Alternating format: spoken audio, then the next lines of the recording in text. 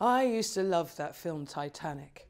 The last 45 minutes or so, you know, after the sex scene in the car as the seawater starts to flow, the sinking ship all slopping and swaying, the band, how they bravely keep on playing, and that man dressing up as a girly waif to hide in a boat and get himself safe.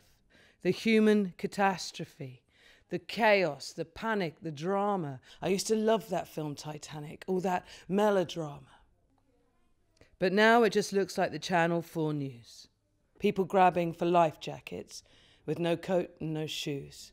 Now I'm just reminded of the plight of refugees, all those humans drowning in the open seas, people hungry and cold in overcrowded boats, crying for help with salt-burnt throats. There's a Syrian Leo and there's Kate the Kurd. I said I used to like Titanic, but now I think it's absurd.